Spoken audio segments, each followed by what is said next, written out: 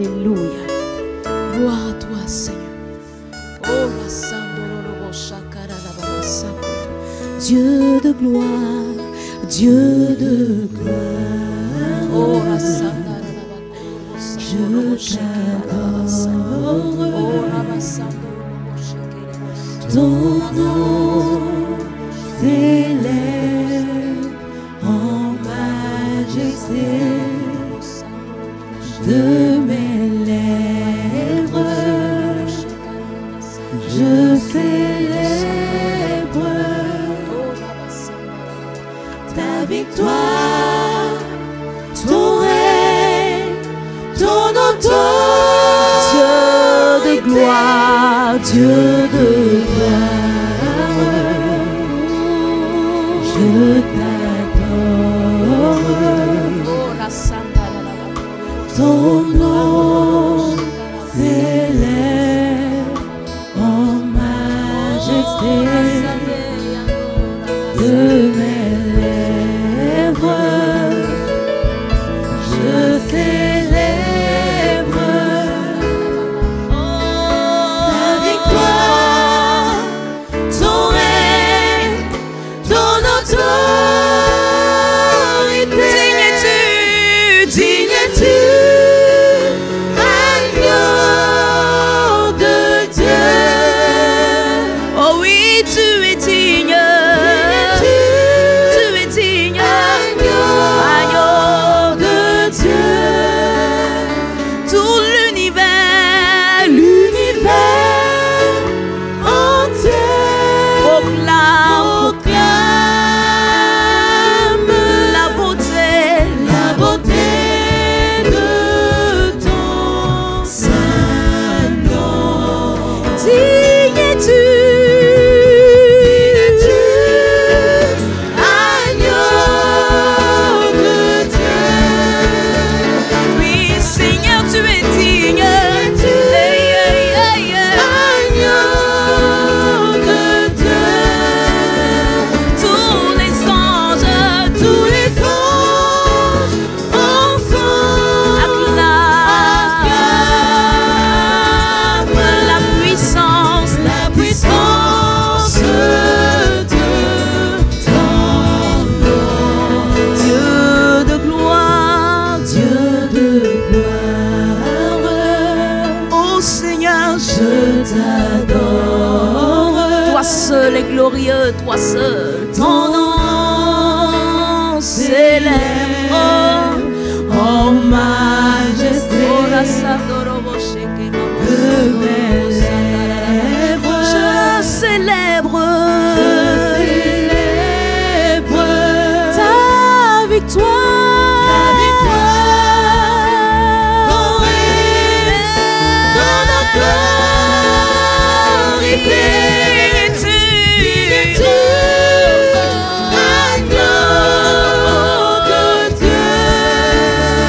Agneau de Dieu, tu es digne.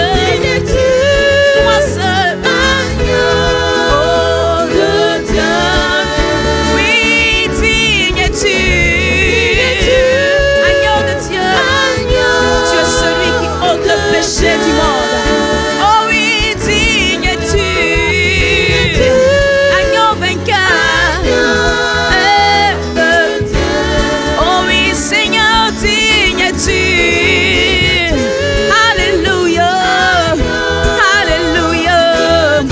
Oh oui, c'est vrai, toi seul es digne.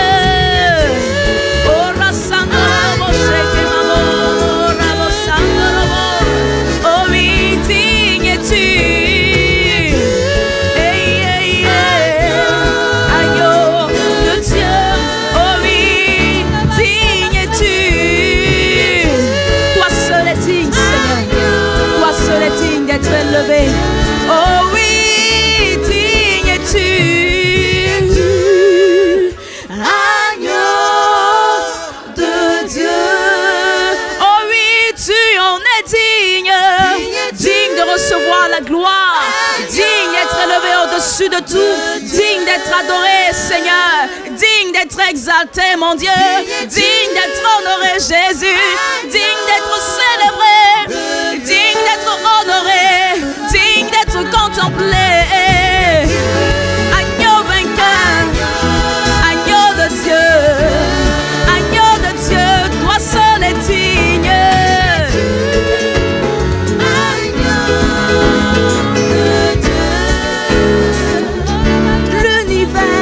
L'univers entier proclame la beauté de ton Saint nom. Toi seul est digne d'être élevé. Toi seul est digne de recevoir notre adoration. Tu es digne d'être exalté. Tu es digne d'être célébré. Tu es digne de recevoir la gloire de ton peuple.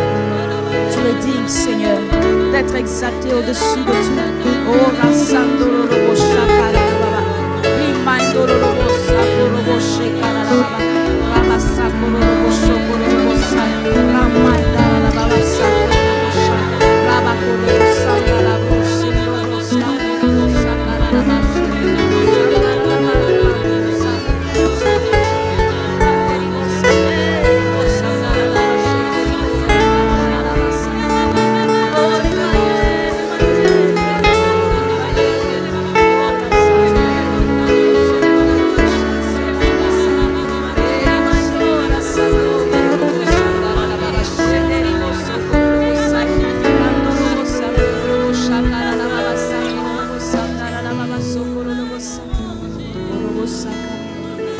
Car il est glorieux et digne de régner. L'agneau est souverain.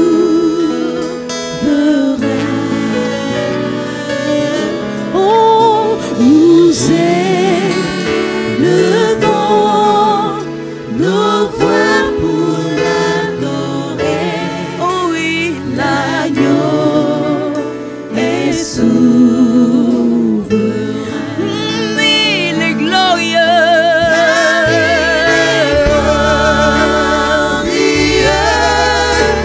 Et digne de régner. Agneau de Dieu. L'agneau est souverain. Nous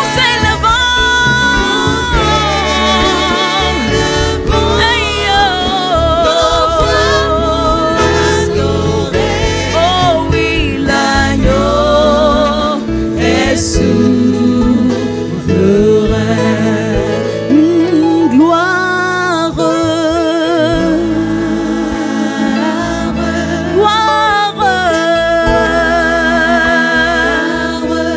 oh oui, gloire à l'agneau. À lui seul soit la gloire, au siècle des siècles. Oui, nous rendons gloire, gloire. Il est glorieux. Tu es glorieux, Seigneur. Et tu es digne de régner. Tu es digne d'être exalté. Tu es digne d'être contemplé. Agneau de Dieu, agneau de Dieu, agneau vivant, agneau puissant, agneau vainqueur. Nous élevons nos voix pour t'adorer, te célébrer, t'exalter. Et oh oui, car il est glorieux. Oh, la sandele, robo sheke bala sandolo lobos, lo sandolo lobos, sandolo lobos sheke lo sandolo lobos sage. Remind la masandolo lobos, remind lo lobos sheke lo sandala la lobos sanda. Oh, rima sanderi bo, ora sandolo lobos lobos. Remind lo lobos, agneau de Dieu, agneau de Dieu.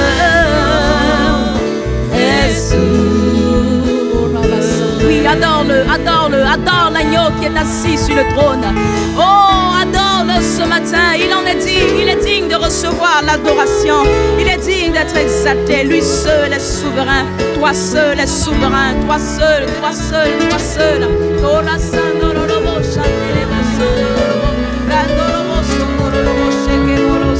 Nous élevons, Seigneur, nos voix vers toi.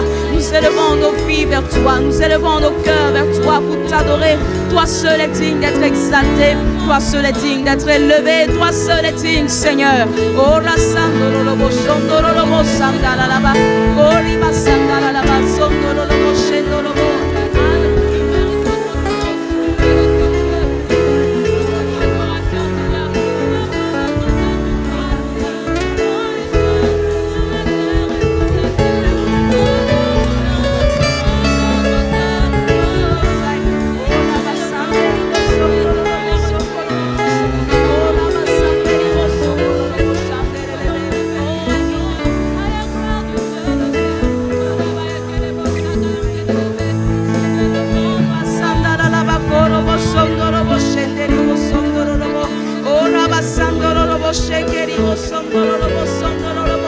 Alléluia, alléluia.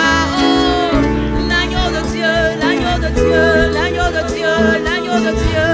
Oh, l'agneau est souverain, l'agneau est souverain. Oh, l'agneau est sous l'agneau de Dieu est souverain, l'agneau est sous. Oh oui, l'agneau de Dieu est souverain, l'agneau est sous. Oui, l'agneau de Dieu est victorieux, l'agneau est victorieux,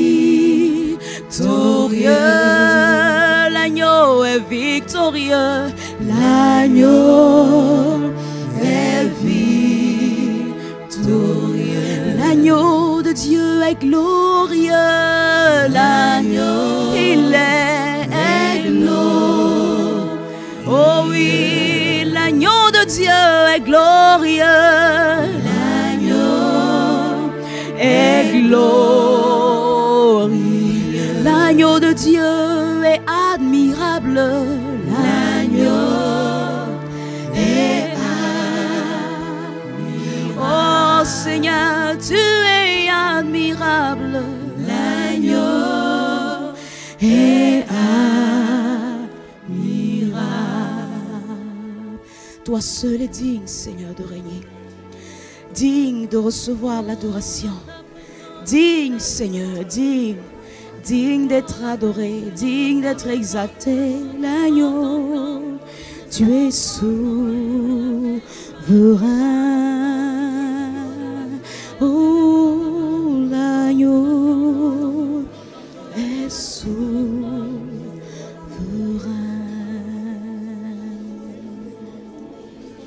Gloire à ton Saint nom.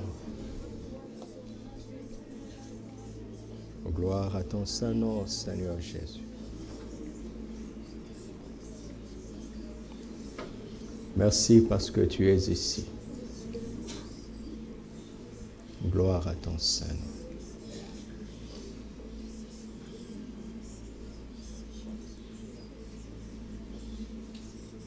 Nous sommes ici par la foi.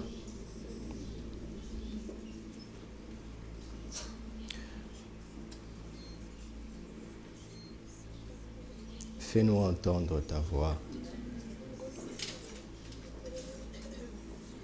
Fais-nous entendre ta voix. Donne des réponses à des questions profondes, des solutions aux problèmes qui sont ici.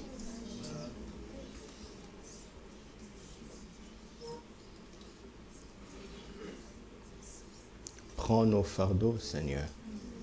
Nous les déposons à tes pieds.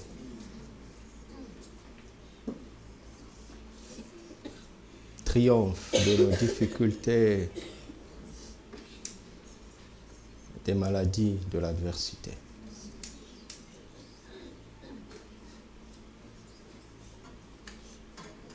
Et nous croyons que nous sortirons de ce culte ayant été restaurés. Visités puissamment par ton esprit et par ta parole. Au nom de Jésus. Amen.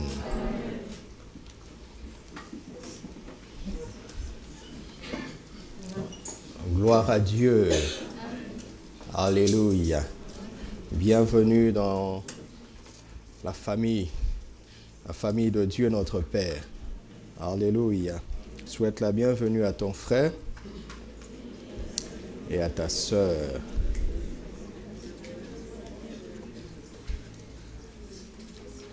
La retransmission passe bien, ça passe. Nous saluons nos frères qui nous suivent en ligne et nous réitérons encore nos excuses pour le problème technique du mercredi dernier. 5 facteurs pour maximiser notre foi, n'est-ce pas? 5 facteurs pour maximiser notre foi. Matthieu chapitre 8, verset 10. Pourquoi nous parlons de ceci? Matthieu 8, verset 10.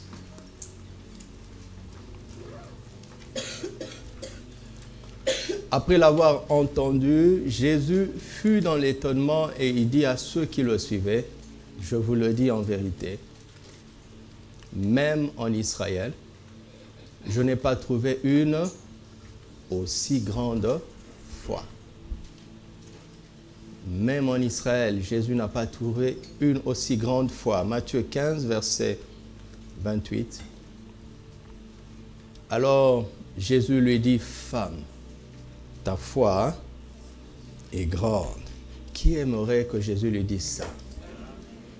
Homme ou femme, ta foi est grande. Et j'aimerais que Jésus nous dise à tous que même en Israël, il n'a pas trouvé une foi aussi grande qu'ici. Alléluia. Comme toute parole qui sort de la bouche du Seigneur, ce n'est pas une parole vaine. Elle est chargée de sens.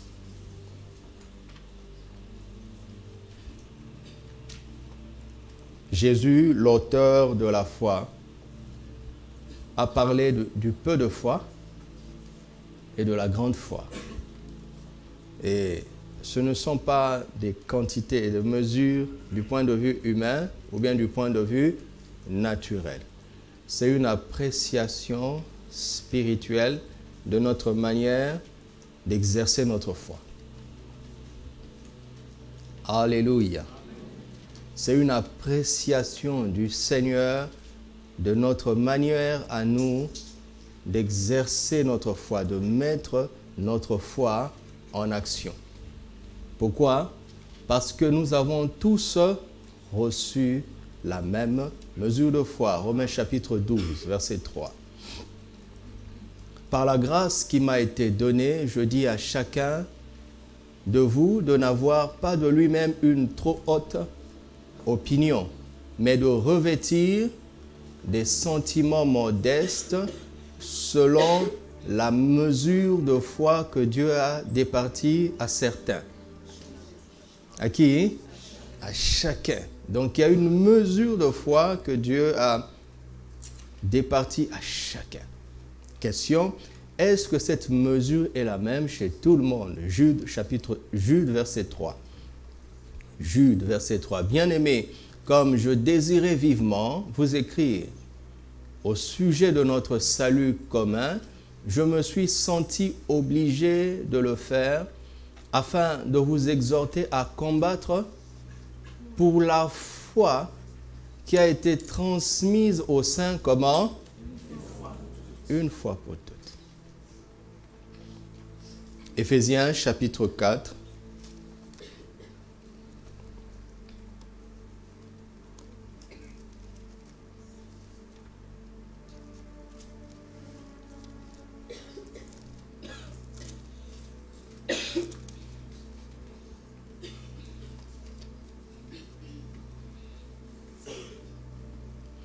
Verset 4, il y a un seul corps et un seul esprit, comme vous avez été appelés à une seule espérance par votre vocation.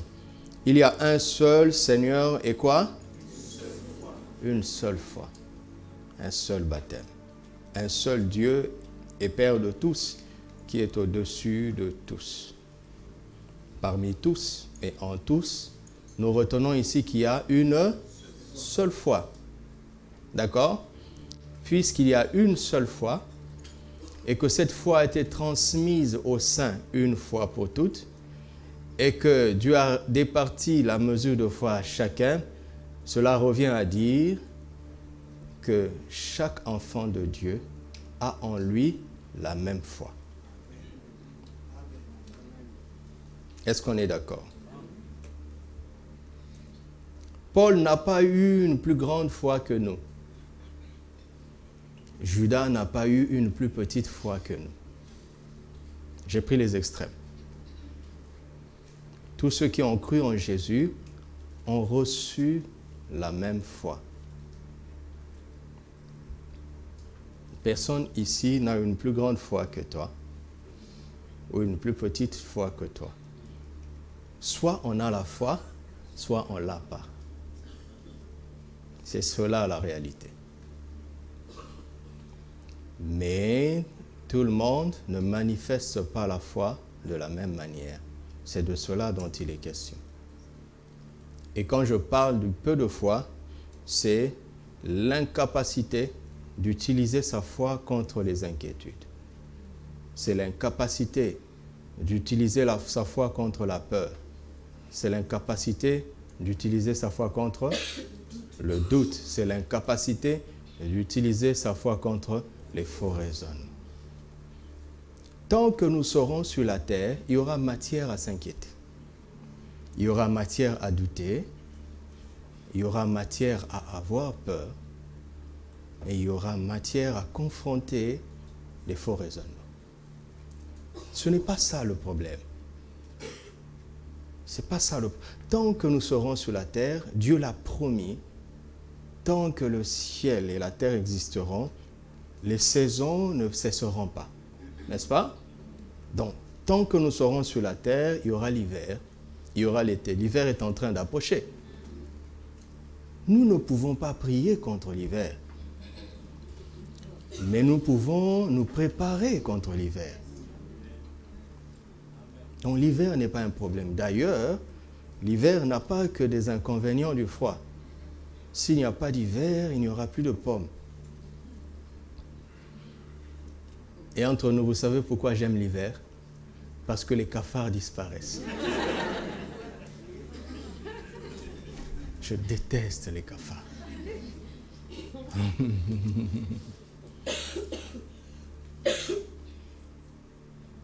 Hébreux chapitre 4, un verset intéressant. Hébreux chapitre 4,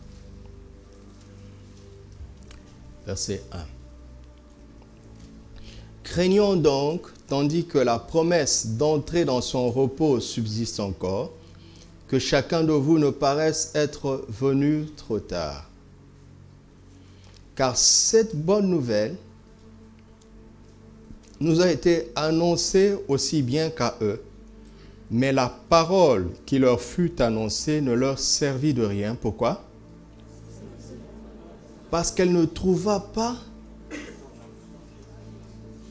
Elle ne trouva pas quoi? Elle ne trouva pas la foi? Elle ne trouva pas de la foi. Elle ne trouva pas de la foi chez qui?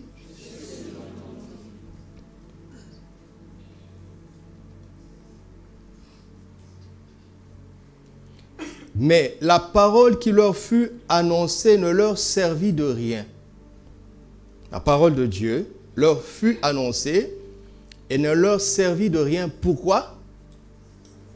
Parce qu'elle ne trouva pas de la foi chez ceux qui l'entendirent. Quelqu'un pourrait dire, pasteur, voici un verset qui prouve que certains n'ont pas la foi. Je dis non, ce n'est pas ce qu'il dit. Il ne dit pas que cette parole ne trouva pas la foi en eux, mais cette parole ne trouva pas de la foi en eux. sans déjà approfondir, vous sentez qu'il y a une différence, n'est-ce pas? Parole vivante, versez à la version de la parole vivante, et puis vous préparez la version en anglais, en King James, et tout le monde va interpréter.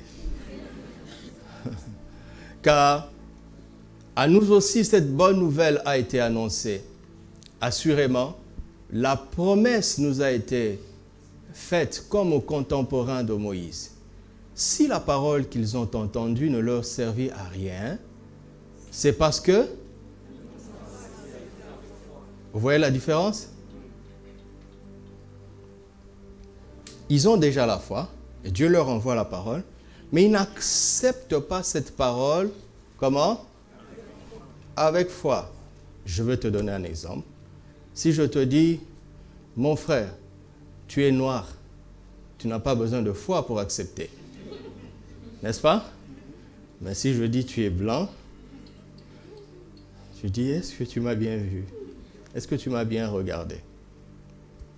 Jésus a dit aux Sadducéens, qui étaient une grande catégorie de prédicateurs dans le temple du temps de Jésus. Il y avait des pharisiens et des Sadducéens. Le reproche que Jésus fait aux Sadducéens est celui-ci. Vous êtes dans l'erreur parce que vous ne comprenez ni les Écritures et ni la puissance de Dieu. Ce livre n'est pas un livre intellectuel. Il y a des choses, même un verset qui te semble intellectuellement acceptable, par exemple la morale, toutes les paroles morales, je n'ai pas besoin de foi pour accepter que le mensonge est une mauvaise chose. N'est-ce pas? On n'a pas besoin de foi pour ça. Mais attention, ne reste pas dans la lettre et dans l'intellect, parce que la définition divine du mensonge n'est pas la même que la nôtre. Vous pouvez vous retrouver dans une société où un certain niveau de mensonge est considéré comme la vérité. Et quand la parole vient te parler, te confronter sur ce terrain, tout ton raisonnement, toute ta mentalité, toute ton intelligence, toute ta culture est secouée. Et si tu te décides de commencer à raisonner autrement, tu te mets à dos tout le monde. Et ne fais pas de débat intellectuel, parce que sur leur standard, ils ont raison. Avoir raison ne veut pas dire être dans la vérité. La vérité est au-dessus de la raison. Et pour rentrer dans le domaine de la vérité, il faut la foi. Parce que la vérité n'est pas un concept intellectuel, la vérité est spirituelle. La vérité, c'est la personne de Dieu lui-même. Et Dieu, on ne le voit pas. Il faut la foi. Le reproche qu'il leur fait ici, c'est de n'avoir pas accepté la parole avec foi. Voilà, je pense que ça suffit. Je vous épargne de la version anglaise. Dans la version anglaise, on dit qu'ils n'ont pas mixé la parole qu'ils ont reçue avec foi. Vous savez ce que c'est qu'un mixeur? Vous savez ce que c'est? Qui a déjà utilisé un mixeur? Il ne suffit pas de mettre des légumes dedans. Il faut un peu d'eau. N'est-ce pas? Pour que ça tourne et que ça n'endommage pas la machine. Il faut un peu d'eau pour que ton mixeur mélange les légumes que tu veux mixer. Et cette eau, elle est déjà là, la parole de Dieu en nous. Chaque parole que Dieu te dit, il attend que tu la mixes avec la foi que tu as. Que tu l'acceptes avec foi. Amen. Amen. Mercredi, on a prié pour les malades, n'est-ce pas? Qui a été guéri mercredi? Il n'y en a pas? Voilà. Ils guérissent comment? Par la foi. Si tu veux attendre que les symptômes disparaissent pour accepter que tu es guéri, tu n'es plus dans la foi. Va voir le médecin. Et les médecins ne sont pas mauvais. Ils combattent la même chose que nous. Nous avons un même ennemi, la maladie.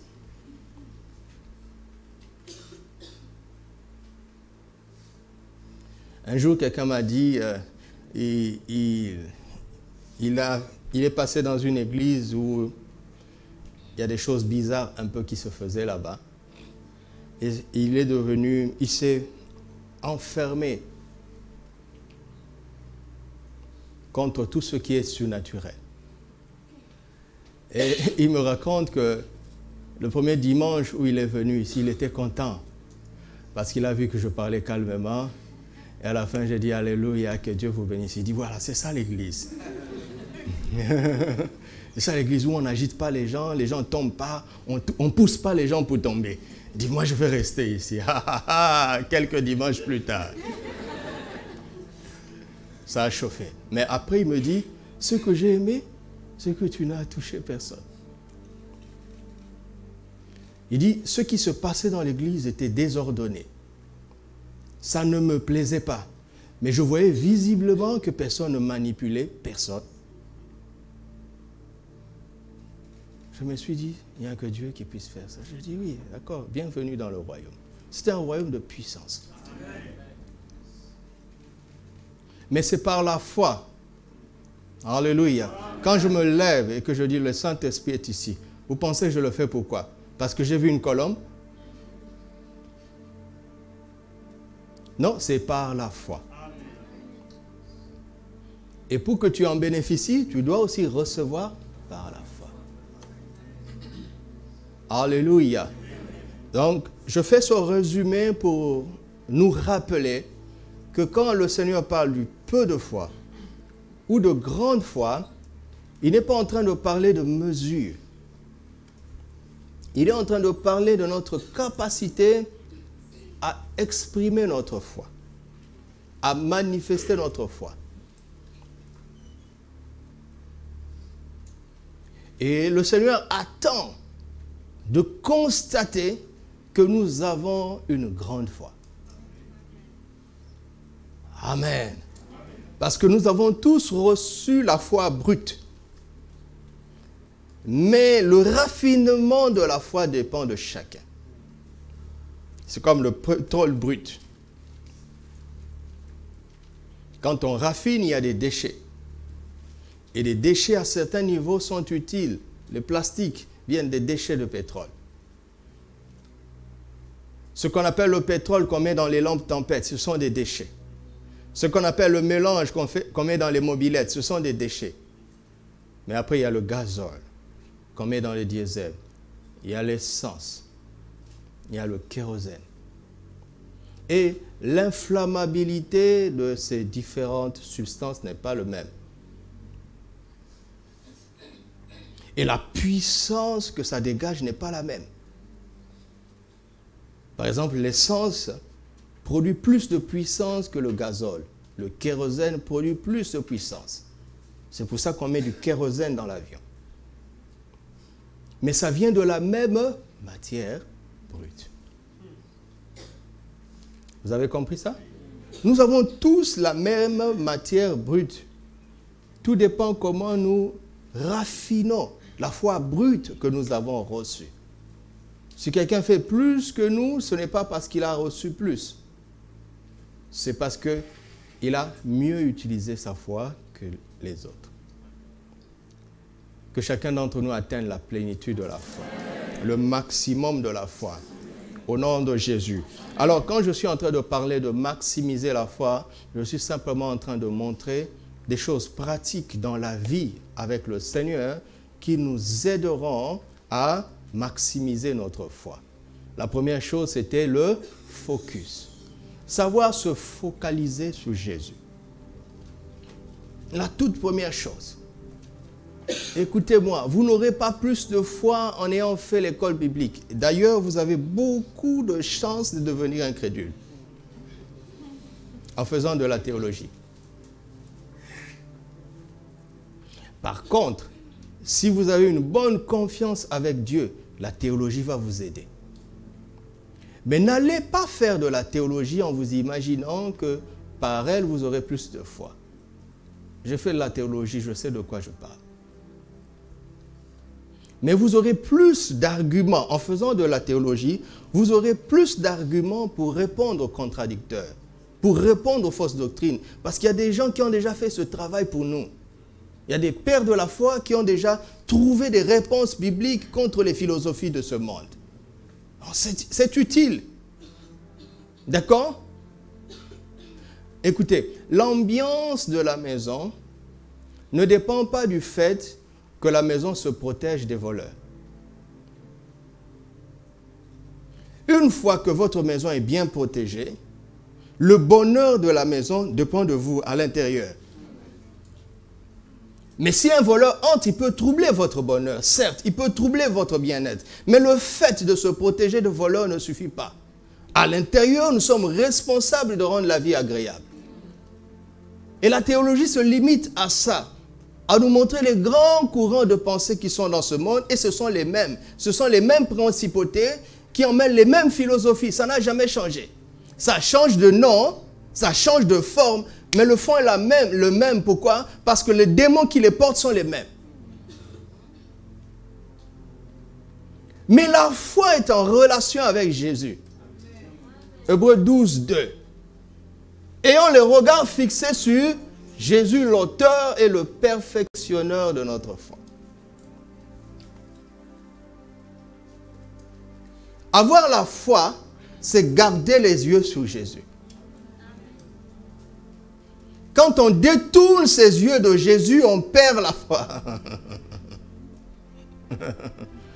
Donc la foi est liée d'abord à une personne. La personne du Seigneur. Elle est liée à lui. Elle est liée à lui. Se focaliser sur lui. Le contempler. Fixer ses regards sur lui. Se détourner de tout ce qui peut nous fasciner. Qu'il soit positif ou négatif. Se détourner de tous les méchants, de tous les diables. Se détourner même de tous les héros de la foi. Tout ce qui nous fascine sur la route est un danger. Gardez les yeux fixés sur Jésus. Se détourner du pasteur Doudou et de regarder à Jésus. C'est ça la foi.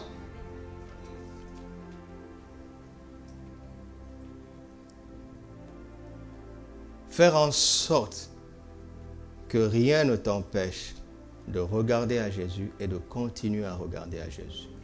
De compter sur lui et de continuer à compter sur lui seul. Se focaliser. J'en avais déjà parlé, n'est-ce pas? Il y a 3 dimanches. Tout commence là-bas. Tout commence là-bas. Regardez Luc chapitre 8, verset 25. Luc 8, verset 25. Puis il leur dit, où est votre foi? Saisis de frayeur et d'étonnement, ils se dirent les uns et les autres. Quel est donc celui-ci qui commande même au vent et à l'eau et à qui ils lui obéissent? Où est votre foi? Pour Jésus, la foi est visible. Où est votre foi? Pourquoi le Seigneur dit cela? Parce qu'ils sont dans la tempête, mais Jésus est tranquille. S'ils avaient gardé les yeux sur Jésus, ils finiraient par se dire, donc cette tempête n'est pas un problème. Pourquoi? Parce que Jésus dort. Alors moi aussi je vais dormir. Ce n'est pas une plaisanterie. C'est vraiment comme ça que ça marche. La foi dépend vraiment de Jésus. C'est d'arriver à adopter son attitude. Arriver à adopter sa position. S'il dort, je n'ai aucune raison de m'inquiéter. Alléluia. Quand le Seigneur a commencé à m'appeler au ministère, le Saint-Esprit devait mener un combat profond dans mon âme. Parce que j'avais beaucoup d'autres ambitions. Et j'étais éduqué. Et mon éducation m'avait mis sur d'autres rails. Et j'avais une mauvaise image des pasteurs. L'Esprit a déjà commencé à me parler par le témoignage intérieur. Parce que le Saint-Esprit commence toujours comme ça. Quand Dieu veut te parler, il ne commence pas par la prophétie. Tu m'entends? Jamais. il ne commence pas par quelqu'un d'autre, parce que tu es son enfant. Il ne commence pas par un serviteur.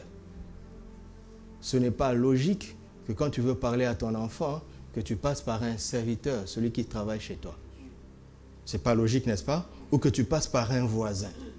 Ça veut dire que tu échoues déjà dans ta relation avec ton enfant. Dieu commence toujours par le témoignage intérieur et il les confirme par autre chose pour nous aider. Donc Dieu a déjà commencé à me parler, j'ai repoussé. Et un jour, j'étais dans une situation où à l'église, il fallait que j'entre dans une dimension de service et on nous a conseillé à chacun d'aller faire 3 jours en jeûne pour que le Seigneur lui dise dans quel service il va entrer. Je suis allé, j'ai jeûné 3 jours et la 3e nuit, j'ai fait un songe. Je conduisais une voiture et j'étais sur un grand boulevard. De part et d'autre, il y avait un grand fleuve, de part et d'autre. Et j'étais en train d'avancer, la route était belle, grande et longue, sans obstacle. Mais dans le songe, je ne sais pas pourquoi, je me suis arrêté et j'ai décidé de prendre la direction contraire. Donc j'ai stoppé, j'ai fait la marche arrière, je me suis retourné, j'ai engagé la première pour prendre le sens contraire et là j'ai perdu le contrôle de la voiture. Et la voiture allait tout droit dans le fleuve. Le frein ne marche pas, rien ne marche, j'ai perdu le contrôle. Le volant ne marche pas. La voiture allait tout droit dans le fleuve. Mais je n'étais pas seul dans la voiture. À ma droite, il y avait mon meilleur cousin, celui que j'aimais le plus à l'époque et celui avec qui on s'entendait le mieux. Je puis dire, c'était l'image d'un ami. Et lui et moi ne savions pas nager parce qu'on se connaît dans la vie. Mais il était tranquille. Et je commence à crier, mais tu n'as pas peur? On est en train de s'enfoncer. Il est resté tranquille. Je dis, mais tu ne sais pas nager? Moi non plus. Il est resté tranquille. Et on a plongé dans l'eau. Je me suis réveillé. Je me suis dit, bof, c'est un songe. 3 jours, le songe m'a hanté littéralement, nuit et jour. Je n'arrivais pas à l'oublier. Et je suis allé voir un responsable à l'église. Je lui ai raconté et il m'a parlé des songes qui ont hanté les rois. Parce qu'il avait les Écritures, n'est-ce pas? Quand Dieu a voulu aider Joseph, il a hanté Pharaon par un songe. Il a hanté Nabuchodonosor par un songe. Il a hanté Assuérus par un songe. Enfin, l'empêchant de dormir parce qu'il voulait secourir Mardoché. Il m'a juste lu ça, il me dit, ça me rappelle des choses dans la Bible, donc va chercher. Je pense qu'il y a un message. Dieu ne parle pas toujours par les songes, mais je pense que dans celui-là, il y a un message. Et on a prié, on a fait la prière d'accord. Et il m'a promis que lui aussi prendrait 3 jours parce qu'il sentait que ça portait un message. Je ne savais pas très bien écouter Dieu à l'époque, donc Dieu n'a semblé rien me dire. Et le 3e jour, il est venu. Regardez ce qu'il m'a dit. Il m'a dit, Dieu m'a dit ceci. Tu finiras par savoir ce qu'il vient de te dire, mais ce qu'il m'a dit de te dire, c'est que ce songe n'est pas une mauvaise chose. Parce que du fait que ton ami ne paniquait pas, ça veut dire que ce fleuve n'était pas un danger. Vous entendez? 2 ans plus tard, j'étais dans l'adoration. L'Esprit est venu sur moi. Il a ramené ce songe comme dans un écran. C'était en plein jour, en pleine église. Comme un écran. Maintenant, il a mis play. Le film a continué sans songe. Et je suis là aujourd'hui. Et le résumé, c'était que tu prenais ta direction. Ce n'est pas cela que je t'appelais. Tu as senti que ce n'est pas cela. Tu as décidé de prendre la direction contraire. Là aussi, je ne t'ai pas appelé. Mais je veux te jeter dans un bain. Tu ne seras jamais en danger. Et ce bain-là, c'est aujourd'hui, je suis là.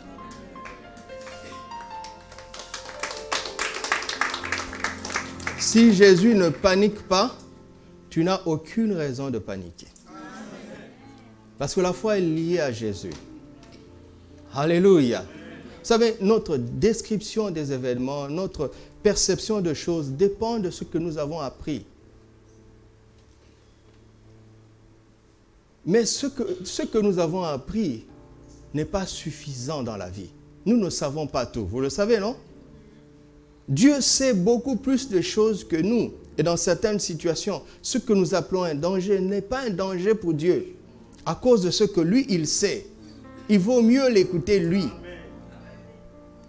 La foi dépend de notre relation avec Jésus, de notre regard de confiance sur le Seigneur. Alléluia. Alléluia. La foi n'est pas un truc de chrétien, un truc théologique. Ce n'est pas une idée. La foi dépend de la relation que tu as avec Jésus. Je vous assure, elle ne dépend que de ça. C'est lui l'auteur et le perfectionneur de notre foi. C'est lui qui suscite la foi et qui l'emmène à la perfection. Ce n'est pas Moïse, ce n'est pas Paul, ce n'est pas le pasteur, c'est Jésus. Nous sommes là pour vous pousser à avoir une meilleure relation avec Jésus. Nous ne servons qu'à ça, à rien d'autre. Et si quelqu'un arrive à avoir une telle relation avec Jésus, au point de se passer de moi, je suis heureux. Parce que c'est ça le but. Amen. Si au monde du travail, à chaque question dans le boulot, tu dois revenir à la fac, chercher ton prof, pour lui demander conseil, cela veut dire que soit le prof a échoué, soit tu avais réussi en trichant. Non? Même dans la vie, l'éducation des parents, c'est quoi? C'est simplement nous préparer à nous jeter dans le grand bain de la vie. Si à chaque situation, on doit encore revenir chercher papa, revenir chercher maman, réveiller les ancêtres. C'est bizarre. Elle est liée à Jésus. Amen. Et ce qu'il faut faire, c'est de ne permettre à rien ni à personne de te détourner de Jésus.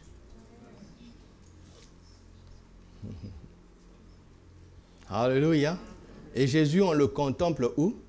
À travers sa parole. 1 Jean 1:1. Je récapitule comme ça, je l'avais déjà dit. Ne cherchez pas, ne priez pas pour avoir une vision de Jésus. Vous m'entendez? Ne priez pas pour ça. S'il veut que tu le vois, tu le verras. D'accord? Vous ne voulez pas, hein? Vous voulez le voir? Tu vas entrer sous la chaise s'il apparaît ici. On le voit dans les Écritures. Je vous assure. Je vous assure. Et je veux compléter ce matin avec 2 verbes. Le verbe contempler et méditer sont 2 réalités puissantes. Il faut aimer la contemplation et la méditation de la parole, des Écritures. Alléluia. Il faut être des hommes et des femmes qui ont le temps avec la Bible.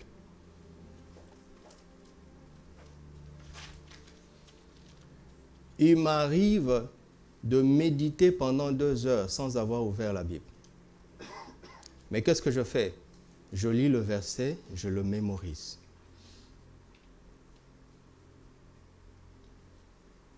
Et je le visualise en esprit pendant des heures et des heures.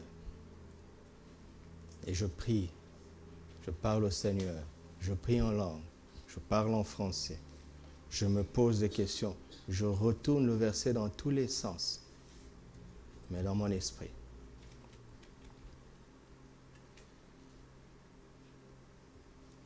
Et quand il me répond, je le sais. À un moment donné, la réalité divine envahit mon âme. Et je suis rempli de compréhension de beaucoup de choses. Beaucoup de choses deviennent subitement claires en moi. Et je suis rempli, je suis rempli. Alors qu'est-ce que je fais? Je commence à synthétiser les idées, les différentes idées qu'il m'a données. J'essaie de faire un certain résumé. Et j'essaie de le dire de la manière la plus simple possible. Et là, je parle à Dieu. Je dis, voici ce que j'ai compris. Est-ce que j'ai raison? Et quand j'arrive là-bas, il me dit, ouvre la Bible. Alors je m'assois, j'ouvre la Bible. Et je fais ce que je fais avec vous. Il y a une seule foi. La mesure de foi que Dieu a départie à chacun. La foi qui a été transmise au sein une fois pour toutes. C'est comme un puzzle. Et j'arrive à un Hébreux 4, il dit, tu vois, elle n'a pas été acceptée avec, ne trouva pas de la foi. Pourquoi on a ajouté l'article indéfini? Et là, je commence à juger les idées que j'ai reçues avec les Écritures. Parce que l'exactitude se trouve dans ce qui est écrit et pas dans ce qu'on pense que Dieu a dit.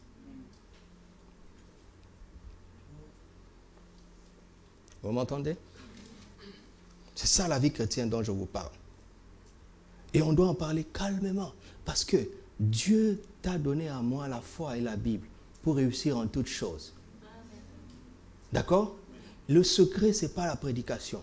C'est la méditation des Écritures. Mais la prédication est là pour débroussailler les choses, pour te pousser à avoir une bonne relation avec Jésus et avec les Écritures. Que ce livre de la loi ne s'éloigne pas de ta bouche. Médite-le jour et nuit pour agir fidèlement selon tout ce qui y est écrit. C'est alors que tu auras du succès dans toutes tes entreprises, c'est alors que tu réussiras dans les Écritures. Méditer est le secret pour réussir. Alléluia. Écoute-moi, si tu n'as pas de temps calme pour méditer les Écritures, tu ne peux pas réussir.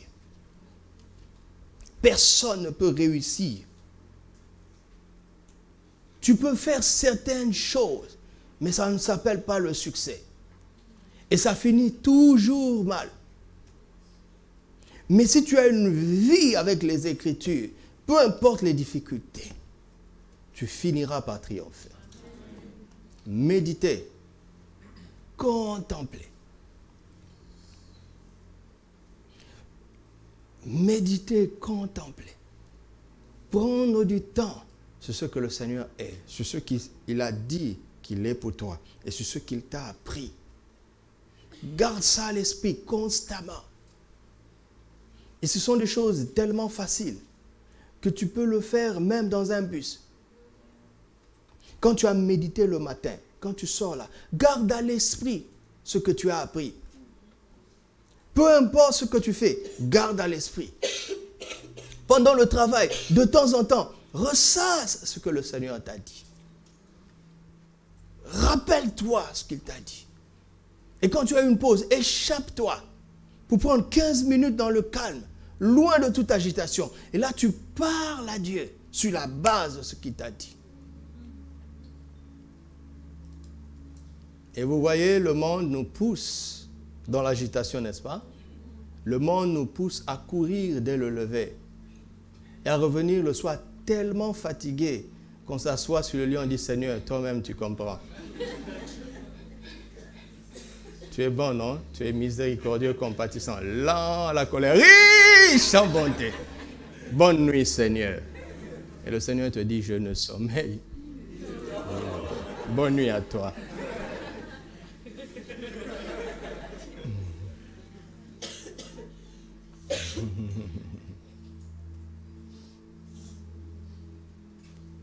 Bats-toi, d'accord?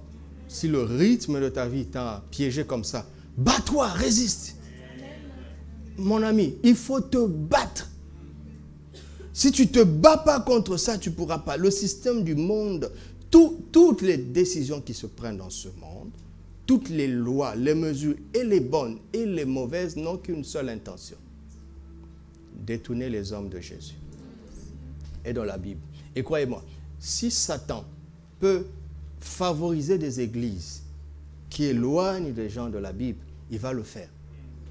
s'il peut favoriser des ministères qui vont accaparer le peuple, ils ne disent pas de mauvaises choses, hein, mais ils accaparent le peuple sur eux-mêmes, Satan va les favoriser.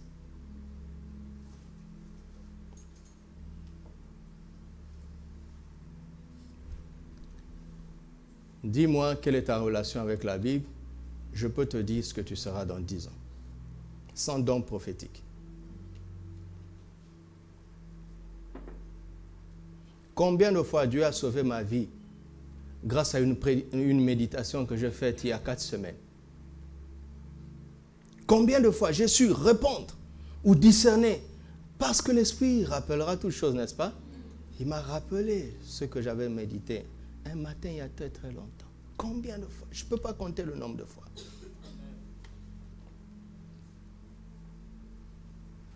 Notre relation avec les Écritures.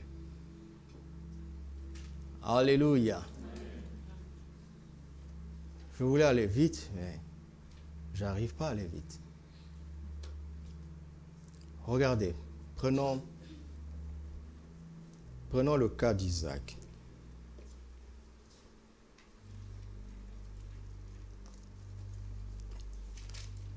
Isaac avait une qualité que l'on retrouve chez Jacob. Genèse 24, verset 63. Un soir, qu'Isaac était sorti pour méditer dans les champs. Vous avez vu ça? Ça montre la qualité de cet homme, n'est-ce pas? Il leva les yeux et regarda, et voici des chameaux arriver. Rebecca leva les yeux aussi, et vous connaissez la suite. Voici le jeune homme qui était un homme calme. Tellement calme que le choix le plus important de sa vie était la responsabilité de son père.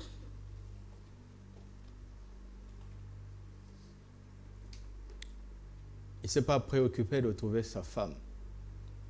C'était la responsabilité de papa, qui a envoyé Eliezer. La même chose que Dieu a fait avec Adam. Dors, je m'occupe du reste. Repose-toi en moi, je m'occupe du reste. Quand tu médites, le Père envoie l'Esprit pour travailler en ta faveur. Et il te prépare avec la parole que tu médites. Jacob avait cette qualité, Genèse 25, verset 27.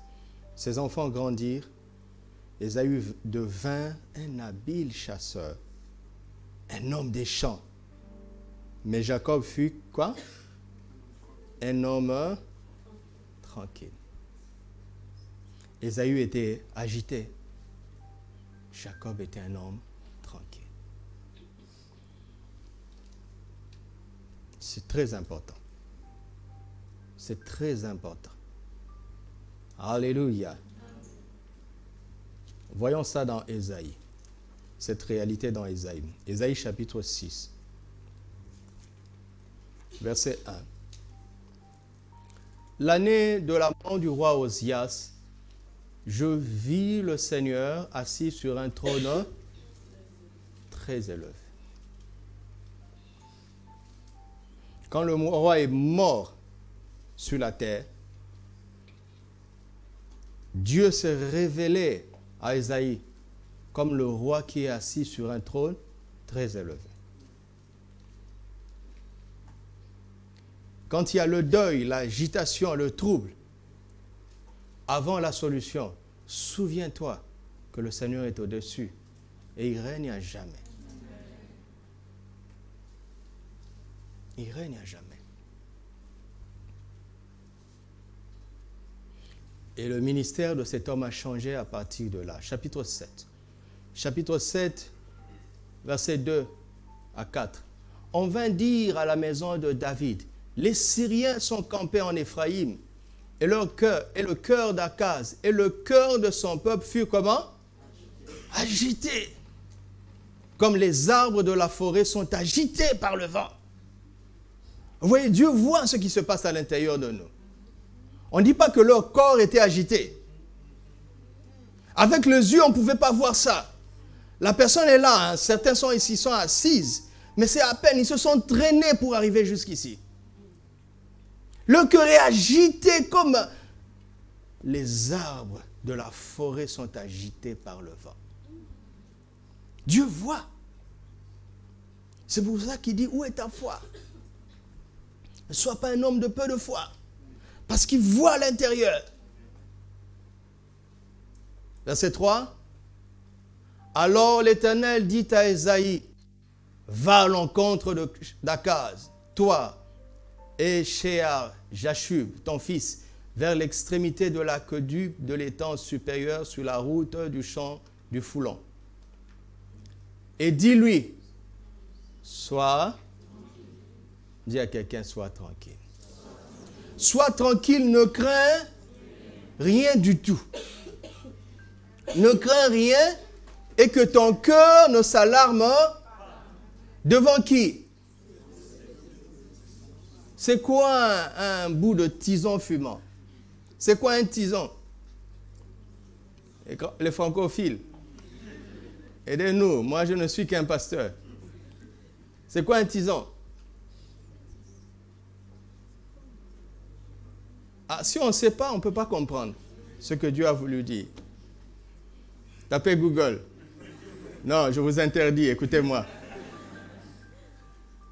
Vous avez déjà fait la cuisine avec du bois, n'est-ce pas?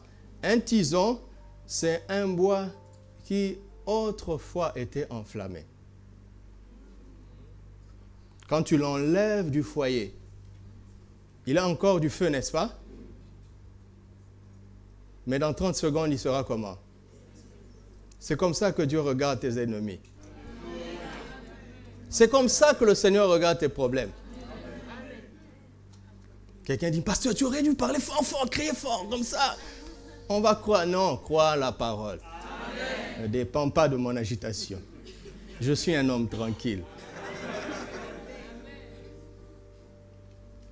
Regarde. Des armées terribles qui menacent Israël au point que le roi est agité dans son cœur. Parce que naturellement, ils sont en danger. Regarde comment Dieu regarde. Il dit, écoute, ce ne sont même pas des tisons, comme mon serviteur, pasteur Doudou vient de le dire. Ce sont des bouts de tisons. Deux bouts de tisons. Tu regardes Satan, tu lui dis, tu n'es qu'un bout de tison. Et Satan dit, tu ne vois pas l'armée que j'agite contre toi? Tu es un bout de tison. Tu ne vois pas les sorciers que j'agite? Tu es un bout de tison. Et toi et eux, vous êtes sous mes pieds. Au nom de Jésus. Et je dors. Deux bouts de tison. Il dit, sois tranquille. Ne crains rien. Parce que là, tu commences à voir le problème avec les yeux du Seigneur. Ce sont deux bouts de tison, fumants. Ils ne sont même pas enflammés. Ils sont fumants. Ésaïe chapitre 9, verset 7. Nous faisons le parcours d'Ésaïe. Le Seigneur envoie une parole à qui?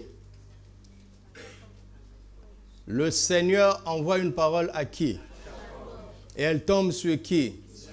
La parole s'est trompée. Elle s'est trompée d'adresse, la parole. Vous savez que la parole de Dieu court avec rapidité pour atteindre sa cible. N'est-ce pas? Quand il fait une promesse, elle court vers son terme. La parole court vers son terme. Et quand à toi, elle dit, attends là, car elle s'accomplira, et elle s'accomplira certainement. Cette parole court. Et là, elle se trompait de cible. Le Seigneur a envoyé la parole à qui? Et elle est tombée sur qui? Il y a erreur. Le Seigneur a envoyé la parole à Hervé et elle tombe sur Esso. Il y a un problème. Est-ce qu'il y a un problème? Et c'est quoi la solution s'il n'y a pas de problème? C'est que Israël, c'est ce que Jacob est devenu. Après des années d'expérience, d'apprentissage, de marche avec Dieu. En fait, qu'est-ce que la parole attendait? Que Jacob devienne Israël. Et pour que Jacob devienne Israël, qui était un frein? C'était Dieu? Le frein, c'était qui? Jacob lui-même. Quand Dieu dit son temps est déjà fixé, le temps là, c'est quoi? C'est 20 ans? C'est 30 ans? Non, c'est ton obéissance, ta maturité, ta transformation. Tant que tu ne deviens pas Israël, la parole ne te trouve pas. Donc elle court et elle te cherche à travers les circonstances, à travers les événements. C'est pour ça qu'elle te dit ne t'inquiète pas, n'aie pas peur, ne doute pas, crois seulement. Parce que c'est ta foi, ce que la foi va transformer, l'homme de foi que tu vas devenir, c'est elle la piste d'atterrissage des cadeaux divins et des grâces divines.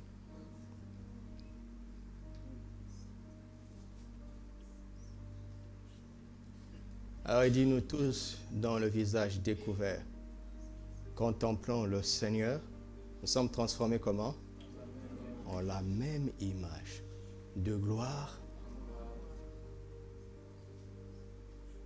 La parole est un miroir, vous le savez, n'est-ce pas? Le combat, c'est d'arriver à se voir à travers le miroir de la parole. Et d'accepter cette idée-là par la foi. Notre père Abraham a cru devant Dieu.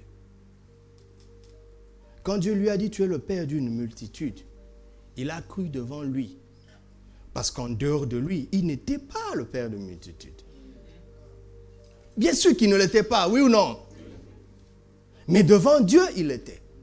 Quand il sortait de sa présence, c'était un homme singulier. Quand il rentrait dans la présence, il y a des multitudes. Quand il sortait, yeah. Alors, si tu continues comme ça, qu'est-ce que tu apprends? Si tu es intelligent, qu'est-ce qui va se passer? Tu vas aimer sa présence. Parce que c'est cette image-là qui est intéressante. Et en plus, elle est la vérité. Vous voyez comment Dieu nous éduque? Il dit, fuis la compagnie des moqueurs. Fuis la compagnie des gens qui te dénigrent. Tu finiras par croire ce qu'ils disent de toi. Va vers celui devant qui tu es irréprochable, saint, irrépréhensible. Quand je sors, je dis, Seigneur, Seigneur, regarde, toutes ces preuves contre moi. Il dit, reviens. Quand je rentre en Christ, il n'y a plus rien. Quand je sors, casier judiciaire pourri. Quand je rentre, plus rien. Si tu es intelligent, tu vas rester où?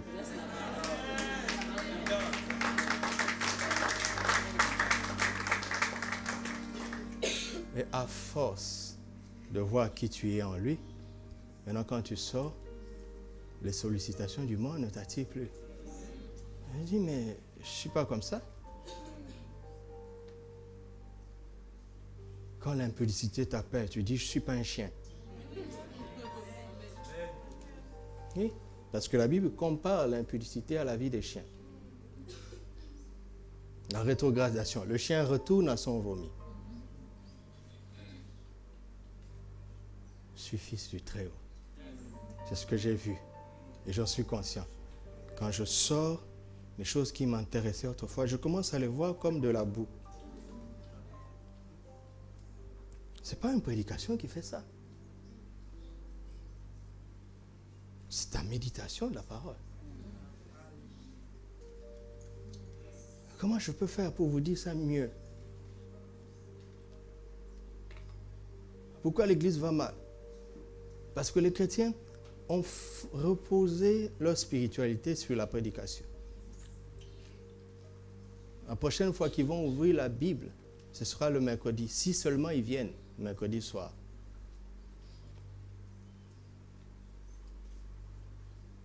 Tu ne peux pas réussir comme ça.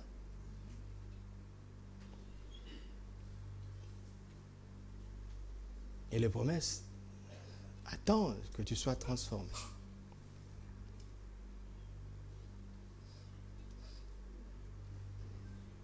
Il y a des jours où mon âme me dit, inquiète-toi un peu. J'y arrive plus. Je vous assure. J'ai encore des domaines où je dois travailler, je le sais. Je ne veux pas vous donner l'impression que je suis arrivé. Mais vraiment, quant à s'inquiéter ou à avoir peur, j'y arrive plus. J'y arrive plus. Il m'a tellement délivré. Il m'a tellement secouru. Que je ne vois pas comment il ne va pas le faire aujourd'hui. Et s'il ne le fait pas, je vais tout droit au ciel. Donc, zéro danger dans ma vie. Je ne serai jamais en danger. Non? Tu entends ma voix, mais il faut une révélation pour ça. Mais que ma voix amorce ça. Je ne serai jamais en danger. Rien de fatal ne peut m'arriver. Si je meurs, mais c'est tellement bien. La vie sur terre est désagréable. Mon esprit a tellement goûté à certaines réalités qu'il n'y a rien qui remplit mon âme. Quand tu as goûté au ciel, il n'y a pas un luxe sur la terre qui puisse te dire « Waouh !» Il n'y en a pas. Et je ne te parle pas de voir le ciel. Non, la révélation est de ton esprit. Tu as déjà goûté au ciel. L'éternité est dans ton cœur. Il a mis dans nos cœurs la pensée de l'éternité. Ce qui te manque, c'est le temps d'être calme pour réaliser.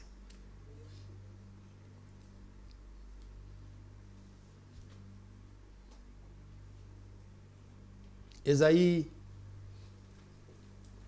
26, versets 3 et 4. Ésaïe 26. À celui qui est ferme dans ses sentiments, tu assures, et la paix parce qu'il... Vous avez vu ça? Qui assure la paix? Qui? C'est Dieu, n'est-ce pas? N'est-ce pas? Pour qu'il assure cette paix, qu'est-ce que je dois faire? Je dois être ferme dans quoi? Peu importe lesquels?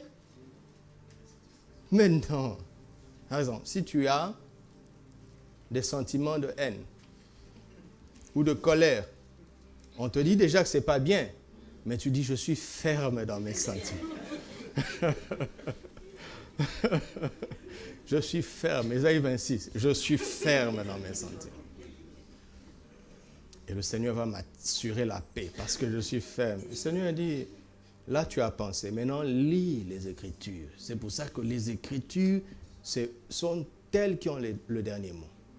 Il dit, tu assures la paix. La paix pourquoi? Parce qu'il se confie en toi. Donc c'est quoi ce sentiment? C'est le sentiment de confiance.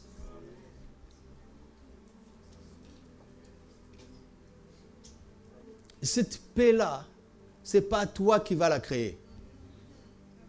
Toi, tu dois être un homme, une femme résolu de nourrir toutes sortes de sentiments de confiance en Dieu. Et d'y rester ferme. Une fois que tu as fait ça, c'est lui qui t'assure la paix.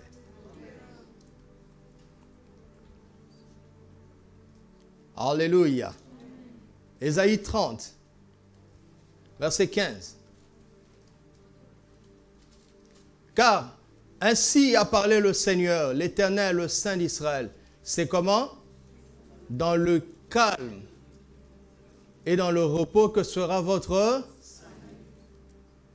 C'est dans le calme et la confiance que sera votre... Le reste, ce n'est pas à nous, parce que nous le voulons. Quelqu'un le veut? Voilà. C'est dans le calme, dans la tranquillité, dans le repos. L'âme du chrétien n'est pas faite pour l'agitation.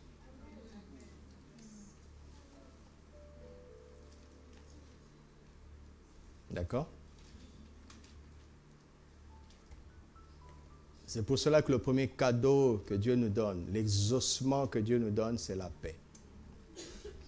Romains 5, 1. Étant donc justifiés avec Christ, nous avons la paix avec Christ en Dieu. La paix. C'est le premier cadeau après la justification. Après la nouvelle naissance. Philippiens 4. Et la paix qui surpasse toute intelligence gardera vos cœurs et vos pensées en Dieu. La paix. Alors qu'il commence en disant, ne vous inquiétez de rien, mais en toutes ces choses, faites savoir vos besoins par des prières, des supplications avec des actions de... Et la paix. Tant qu'il n'y a pas de paix, il n'y a pas d'exaucement. Toutes les autres solutions sont des fausses solutions. Le fauteuil de mon bureau vient d'être changé. Quand nous l'avons acheté, le prix était étonnamment bas par rapport à la qualité de ce genre de fauteuil. Et je demandais au vendeur, pourquoi ton prix est si bas? Et il a joué avec mon ignorance. Il m'a dit, c'est un simili de cuir. Mais je n'ai pas entendu simili. J'ai entendu le mot cuir. Parce que les vendeurs, ils savent parler d'une telle façon que la vérité occupe une petite place dans l'information. Quelque temps après, ça a commencé à se déchirer. Ça avait tout d'un cuir, mais c'était un simili de cuir. Toute solution qui vient sans la paix est un simili de solution. Dans peu de temps, tu devras revenir à l'atelier. Faire la réparation. Il vaut mieux acheter du vrai cuir en même temps, non? La paix d'abord. La première chose que nous devons chercher, c'est la paix. Alléluia. Et Jésus est le prince de paix. Quand tu regardes à Jésus, tu es apaisé. Vous savez, il y a des gens comme ça, non? Tu viens dans sa présence, tu te sens apaisé. Quand quelqu'un est rempli de l'esprit, il impose la paix. Il rassure. C'est le diable qui agite. Jésus rassure. Combien de fois il a dit, n'aie pas peur, ne crains point, crois seulement. Combien de fois il a dit ça? Crois seulement.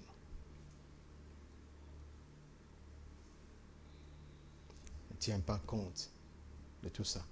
Crois seulement.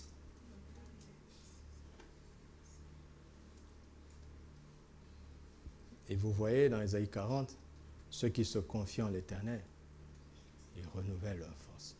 Là maintenant, on entre dans la dynamique de la paix.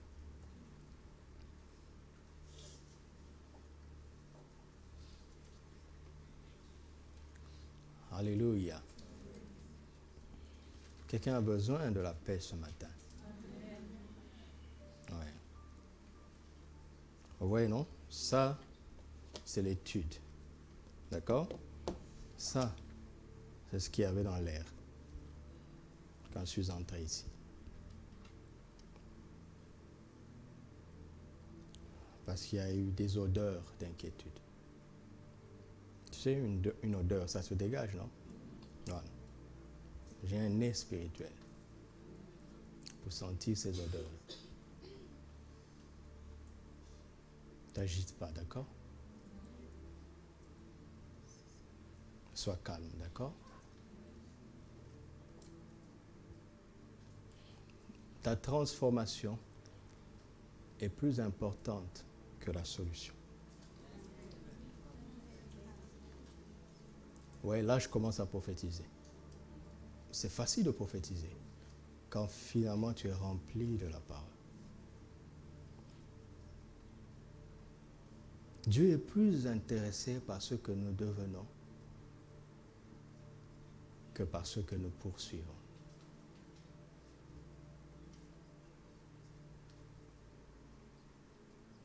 Tout ce qu'il va nous donner va rester sur terre, n'est-ce pas? Mais notre vie va aller dans l'éternité. Donc la qualité de ta vie est plus important que la quantité des choses que tu peux avoir dans la vie, dans cette vie. Alléluia. Tout ce que Dieu a dit de bien sur ta vie concerne ce que tu vas devenir. Tout. Parce que, mes amis, le pouvoir, l'abondance peut abuser de toi. J'ai vu des gens devenir méchants à cause du pouvoir. C'est triste. C'est triste. Tout ce que Dieu nous donne, c'est pour faire du bien. J'ai vu des gens faire du mal avec ce que Dieu leur a donné. Et c'est quelque chose, je ne veux pas devenir comme ça. Nuit et jour, je dis, Seigneur, je n'ai pas vu Jésus aller de lieu en lieu faisant du mal. Fais de moi un homme de bien.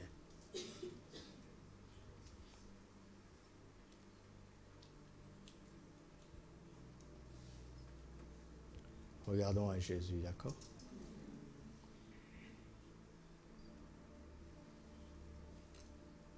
Regardons à Jésus. Et notre foi va devenir de plus en plus excellente, simplement parce que nous regardons à lui. Nous nous inspirons de lui. Nous nous identifions à lui. Regardons à Jésus.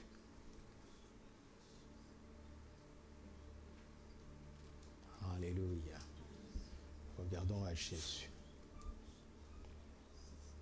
Alléluia. Regardons à Jésus. Est-ce que quelqu'un a besoin d'être secouru ce matin et que tu fais face à une situation extrêmement difficile et qui te peine et que tu veux que le Seigneur te secoue? Lève-toi, lève-toi là où tu es. Lève-toi.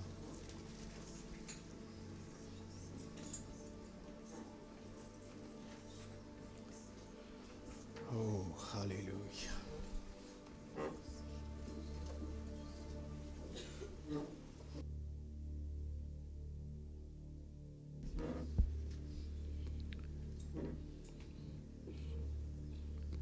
Ce que nous allons faire, ce que nous allons demander à Jésus de résoudre ce problème.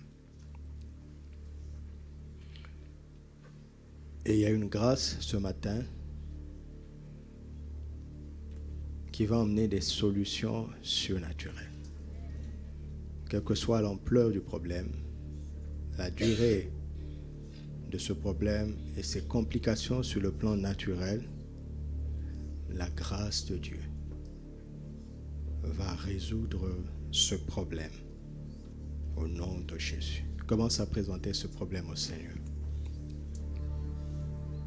Présente ce problème au Seigneur. Présente ce besoin au problème au Seigneur.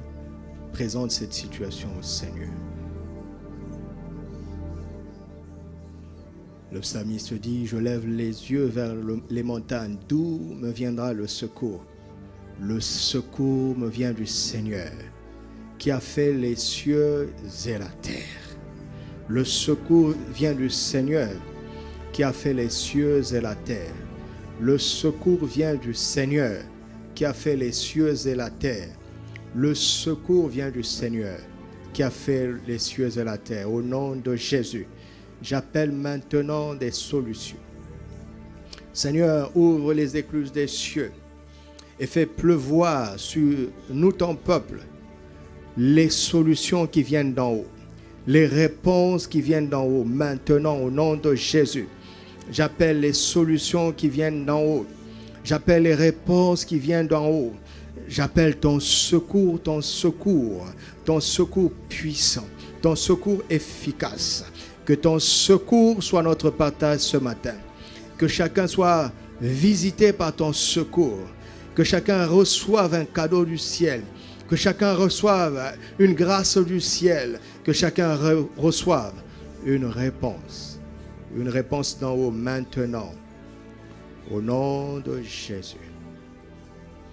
Au nom de Jésus. Au nom de Jésus. Si tu crois que tu as reçu, commence à rendre grâce. Au nom de Jésus. Il a dit, demandez, vous recevrez. Rendons-lui grâce, rendons-lui grâce. Rendons-lui grâce. Seigneur, nous te rendons grâce. Seigneur, nous te rendons grâce parce que tu es plein d'amour, tu es notre Père, tu nous aimes, tu es capable, tu es bon, tu es merveilleux et tu nous aimes. Tu es plein de bonne volonté, tu n'es jamais dépourvu, tu as toujours la réponse, tu as toujours la solution et tu es notre solution. Merci de nous avoir écoutés, merci de nous avoir répondu. Nous recevons maintenant ces solutions par la foi. Nous les recevons par la foi. Au nom de Jésus, nous reconnaissons et nous déclarons que ces problèmes sont résolus maintenant. Au nom de Jésus, nous déclarons, nous acceptons ta solution au nom de Jésus. Nous l'acceptons maintenant au nom de Jésus. C'est mon tour de témoigner. Ce sera mon tour de rendre témoignage. Ce sera mon tour, c'est mon tour de rendre gloire, de rendre témoignage. Je reviendrai avec des sacrifices d'action de grâce parce que tu as enlevé ce problème et tu l'as remplacé par une solution magnifique, par une solution merveilleuse. Béni soit ton Saint-Nom. Béni soit ton Saint-Nom. Béni soit ton Saint-Nom. Alléluia. Alléluia.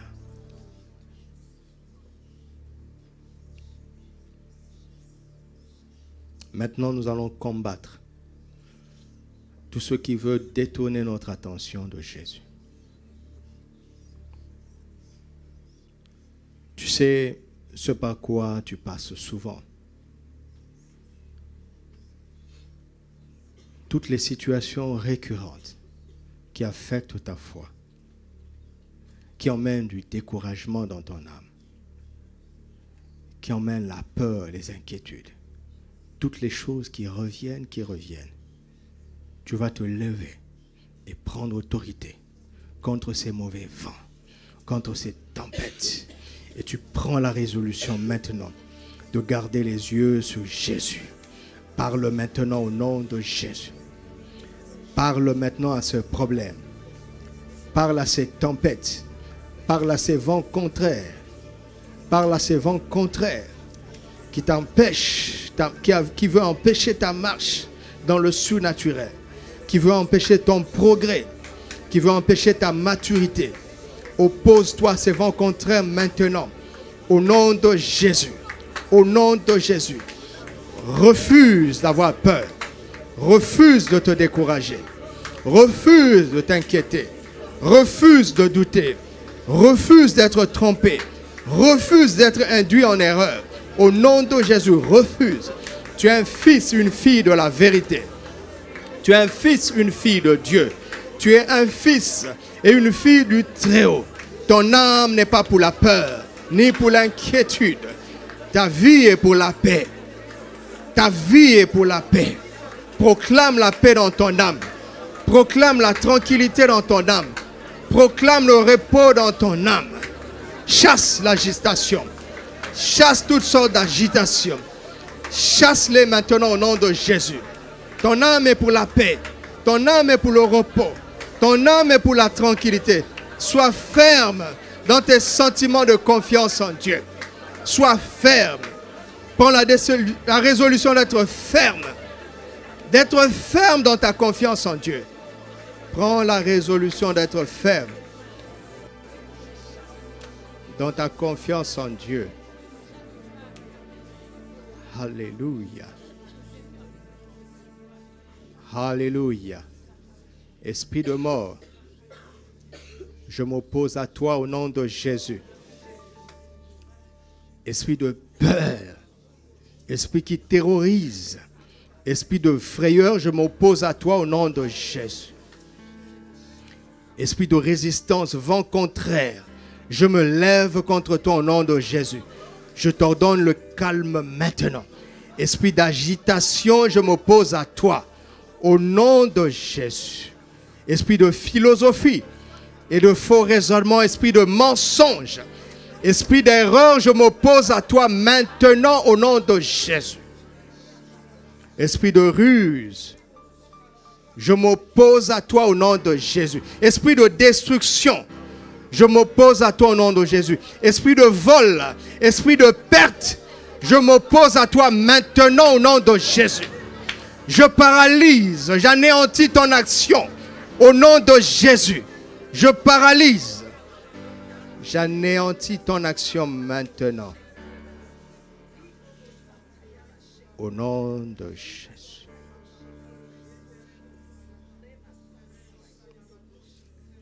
Au nom de Jésus.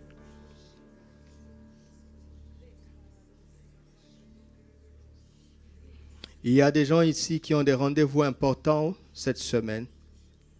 Des rendez-vous importants qui seront déterminants dans beaucoup de situations. Le Père me dit de vous dire, tout obstacle est ôté maintenant. Tout obstacle est ôté. Tous ceux qui ont des rendez-vous importants cette semaine, mettez les mains dans vos têtes. Mettez vos mains sur vos têtes. Père, au nom de Jésus, renouvelle leur intelligence afin qu'ils aient la bonne réponse le jour de ce rendez-vous. Qu'ils aient la réponse appropriée. Qu'ils aient une parole ointe et une attitude de jeune lion. L'assurance de jeune lion pour prendre ce qui leur appartient.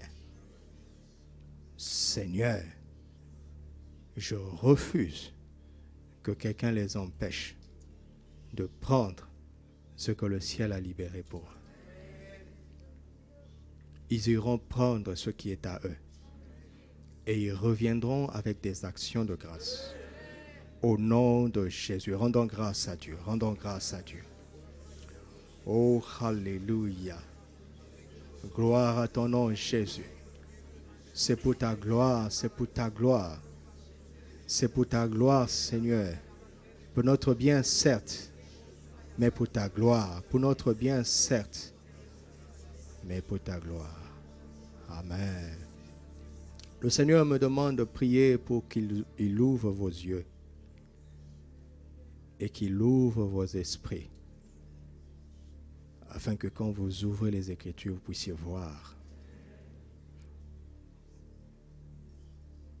ce qu'il voit en vous et que vous puissiez voir ce qu'il met à votre disposition.